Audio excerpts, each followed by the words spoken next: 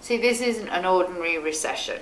It's not even an ordinary depression. It is a huge shift in the same way as we shifted from the agricultural age to the industrial age, and we went from focusing on sheep in a field to putting the wool into mills and weaving fabrics from it.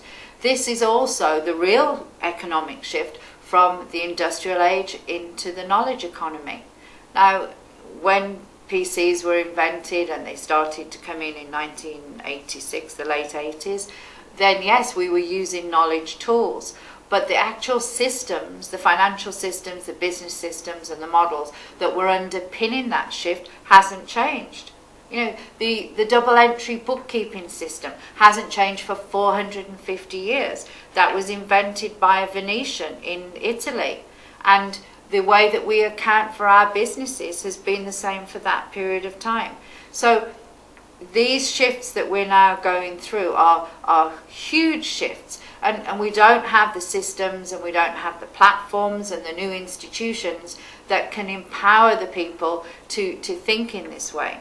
I'll give you an example. In the United Arab Emirates, they understand cars, they understand factories, they understand buildings, but all the intellectual property assets they don't understand because they can't see them. And yet in the knowledge economy, it is the transference of knowledge and processes and technology that makes the difference. You can't just give someone a solar panel who's been looking after a sheep or who's been cutting steel in a factory and expect them to know what to do with it. We have to transfer and we have to train people on how to think about the new technologies, how to install them, how to distribute them, how to maintain them.